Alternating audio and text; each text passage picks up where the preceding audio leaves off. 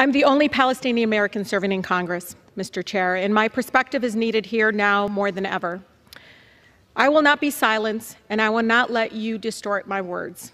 The idea that criticizing the government of Israel is anti-Semitic sets a very dangerous precedent, and it's being used to silence diverse voices speaking up for human rights across our nation.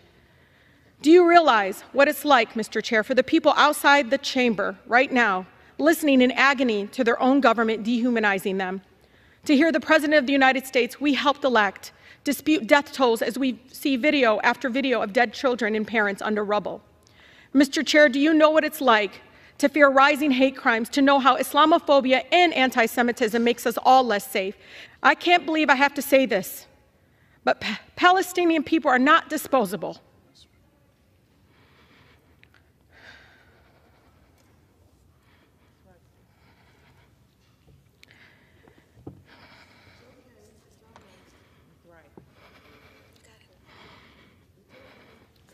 We are human beings,